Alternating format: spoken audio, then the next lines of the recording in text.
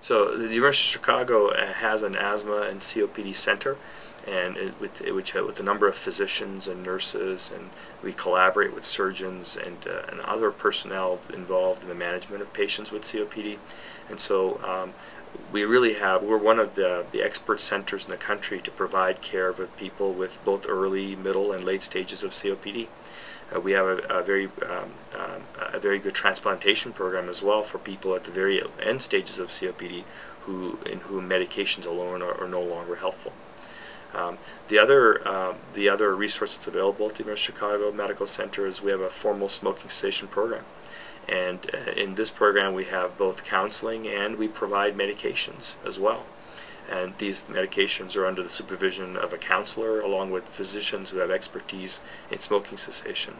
So really, for people who smoke, who may not have yet developed disease, there are resources available at the University of Chicago to help you quit, or at least help you cut down the number of cigarettes you use.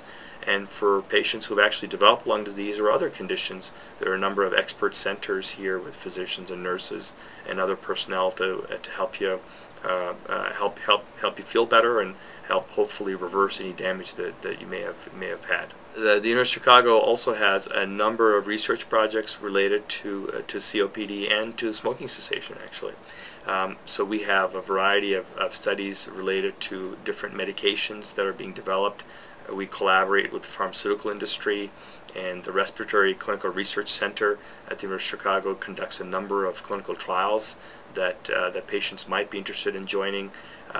In some cases they involve studying different devices or surgical treatment options as well. And so all of those are available for people who are interested in research or in whom medications that are currently, or treatment options that are currently in use, are ineffective. There are a variety of studies they can join. There are also studies that we're doing in smoking cessation as well that might be of use both in terms of developing new medications, but also in new ways of using the medications we already have. And for many of these studies, participation is encouraged, and we're eager and excited for people to let us know if they're interested in joining research.